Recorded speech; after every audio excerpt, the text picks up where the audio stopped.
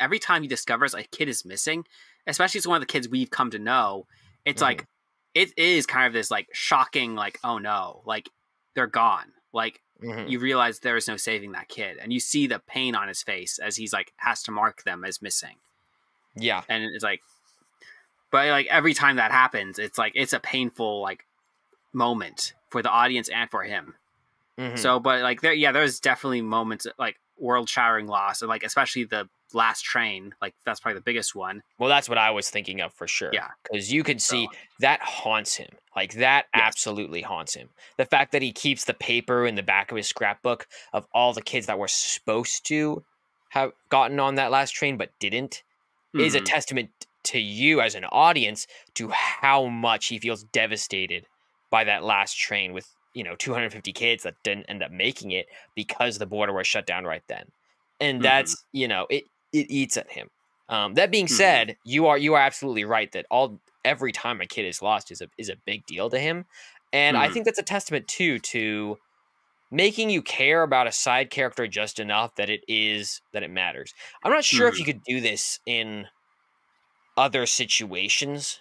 I think it's easier. This is definitely a situation for this particular story. This is definitely something you could do for this kind of story. You can't do it for many other stories. Like, considering this is a story about refugees, like trying to rescue refugees from a bad situation, this was one of the few times you could do something like this. This is not like a technique you could replicate in other stories very well and make it make sense.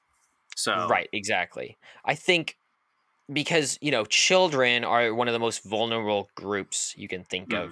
And there's a lot of, I think, natural empathy that comes for children who are in a vulnerable spot, and this desire to help them is a very understandable desire. There's a lot of people who go into noble causes, whether that's adoption or that's, helping kids who are in the foster care system or, any other number of jobs or doing refugee work like this. There's a lot of people who go into work like that because they believe in helping the disfortune or the misfortuned people of the world.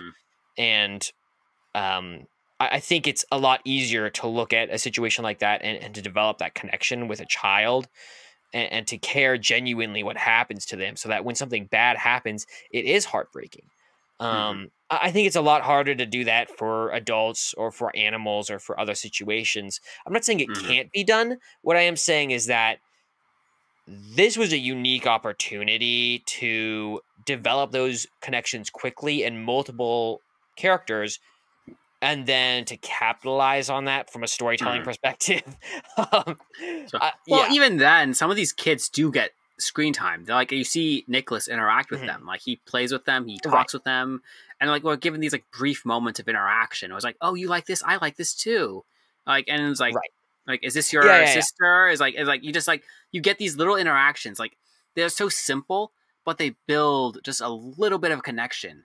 And it's like, as an audience, it just establishes it in our mind. So when we do, the kid is suddenly disappears or like they're taken by the Nazis, it's like, it is a loss. It is like a painful like moment for all of us.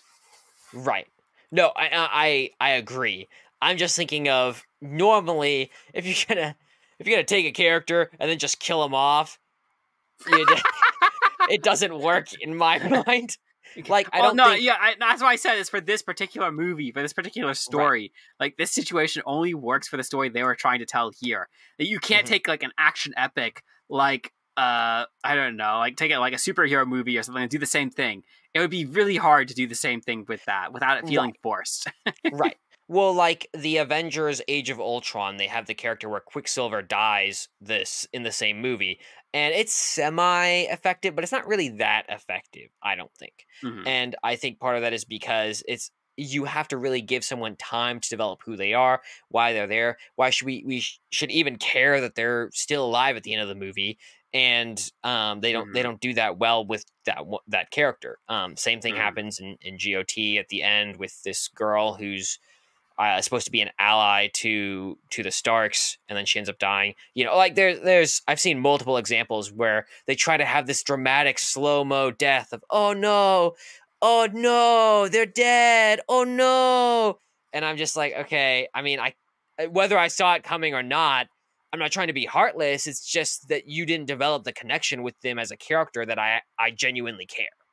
Mm-hmm. So I think this was one of those times where not only did they do that well, but they did that well multiple times. And part of that is, going back to what you said, scenario specific.